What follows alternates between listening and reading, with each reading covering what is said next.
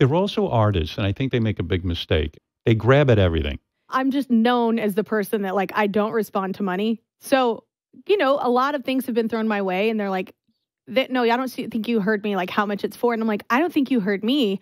I'm exhausted. Like, in other words, some rich guy is having a wedding or something. Oh, and that's happened before. We'll pay you this amount of money. And I was at the end of tour, and I told them, I'm not saying yes to anything else. I can't physically.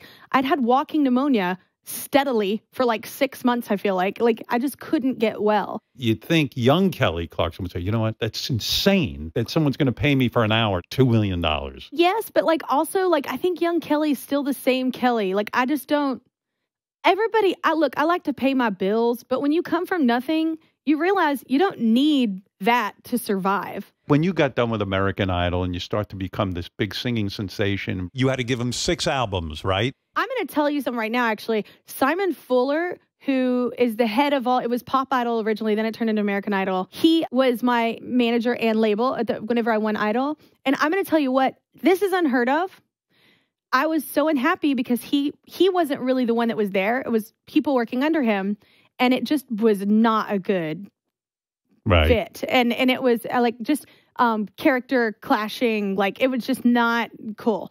Like, literally, I had someone underneath him come to my house and put magazines in front of me, like, this is what you have to do in order to compete with Today. And I'm like, here's the thing. I have no problem with people being who they are. If you want to be naked on the front of a cover, I am actually a nudist. I love being naked, but I just don't do that in work life. And so it's like, I have no problem with people doing it. But like, when someone sits something down and is like, this is what you're competing with, this is who you have to be. And they just kept drilling me, you know, about who I had to be. And I was like, I'm just going to rock this, and people can like be into it or like not. And I'm going to, you know, still be alive at the end of the day, and it'll be fine. So, it was the people underneath that I didn't like. And I called him.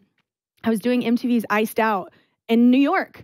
And I called him, and I was just crying. And I was like, you got to let me go. Like, you're not here. And I am miserable. And I've been doing this for years now with you. And he literally in that moment said, oh my gosh, Kelly, I had no idea. I'm so sorry. Like, of course, I will let you out. I will not only let you out, I will help you find management if you need to. Like, I will refer you.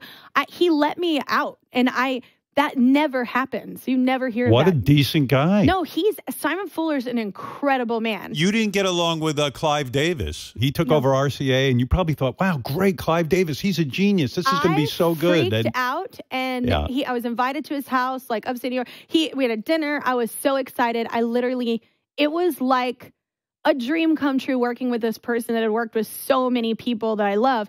The problem with he and I is he literally was like, you just need to shut up and sing. He wanted me to be a Whitney Houston. I love Whitney Houston. We know this. Right. But I don't want to be her. Like, I was like, that's not, like, he was against all the guitars, like with Since You've Been Gone or Miss Independent, even that first single that I came out with, like, it was just a really hard relationship. That was not a good relationship with me. Now, here's the thing. I don't prefer him and will never barbecue with him, but do I think that he's had massive success with other artists and is like obviously done really well? Like, obviously.